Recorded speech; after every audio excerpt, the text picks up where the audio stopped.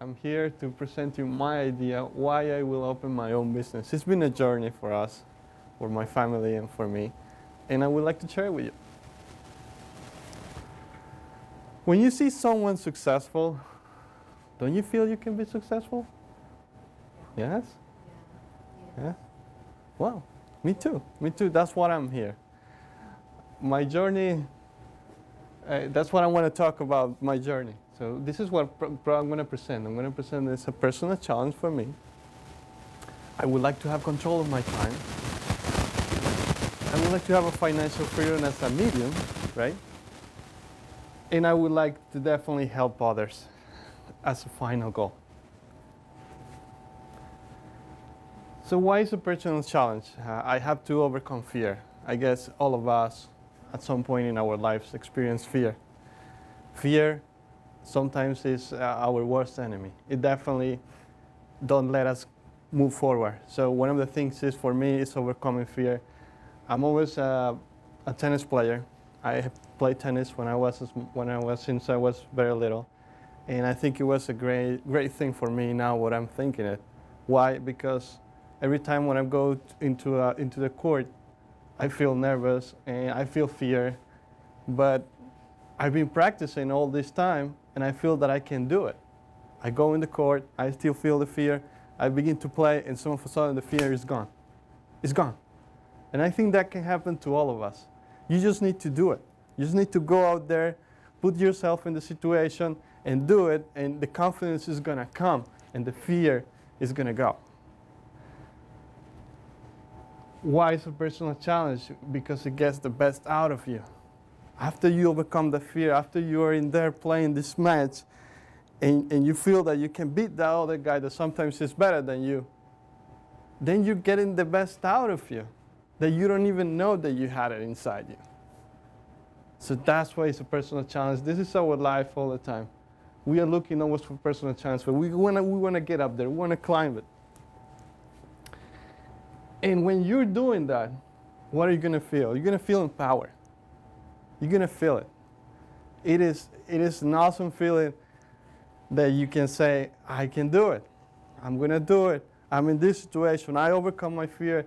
I'm doing it right now. I finished my match. I beat that guy that was better than me. I feel empowered. I feel that I can do it again and again. Why not? Why financial freedom? So let me tell you a little bit about my journey. We are immigrants, as all of us are. We lived in the United States. I spent 2 years in a master's degree studying, trying to get our skills to work in the place. We did. We accomplished that goal. Then we went to look for a job in our field. It took me like 6 months or so. At some point I was really down, and I said to myself, I gotta do this formula again and again. I gotta get out there, send resumes, go to all interviews I can, even though sometimes I feel I don't have a chance. But at some point something is gonna come. When I begin to have that, realize that, I exposed myself to the environment, and eventually that job came. The job came, and it wasn't the job that I was expecting. It was a job in sales which I never did. And I learned a lot from it. And it was the same thing again and again. The formulas keep repeating. I got to overcome a fear of something that I don't really know. How I'm going to relate to people if I've only been a starting engineer all my life with numbers and this and that. But I did it. And now I feel comfortable selling and talking to people. This for me is a real challenge. And financial freedom is definitely the medium. When you have your own business, when you have your own life, I had a job, and at some point I realized that my job is limiting me. So I want to move forward. I want to have some freedom. I want to do some more things with my life. I did have that experience, so I'm going now into the new experience. And that's financial freedom will give us some tools to help others and to keep doing all the goals that we have. So I would like to control time. Why? Because so many times you have to wake up and you say, okay, I gotta go to this, I gotta go to that. You feel like the time is controlling your life.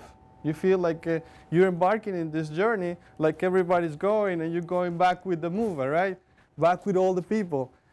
Why I have to do that? What I can go myself and do with the time everything I want, and do something productive and take control of my life.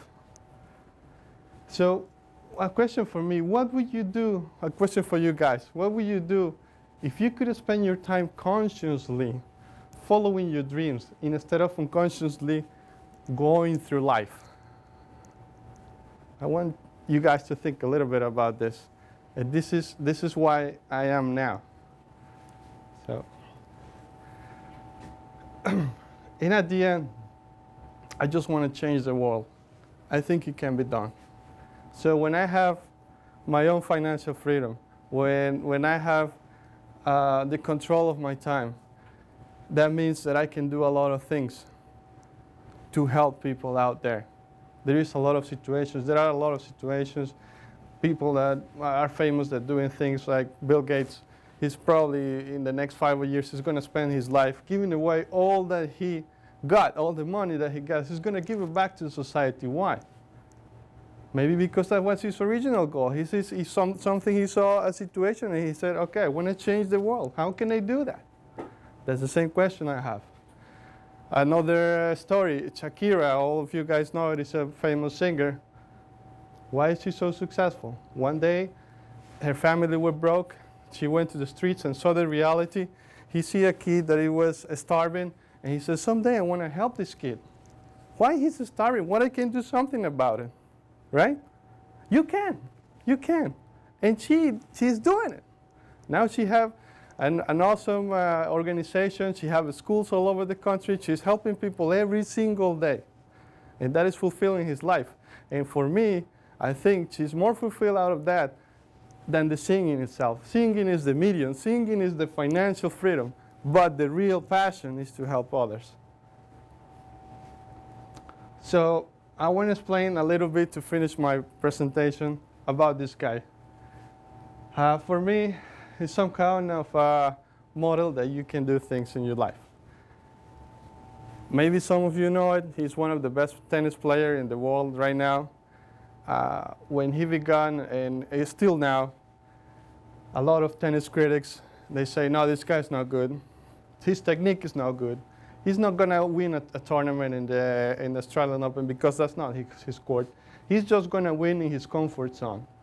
He proved everybody wrong. Everybody wrong. Why?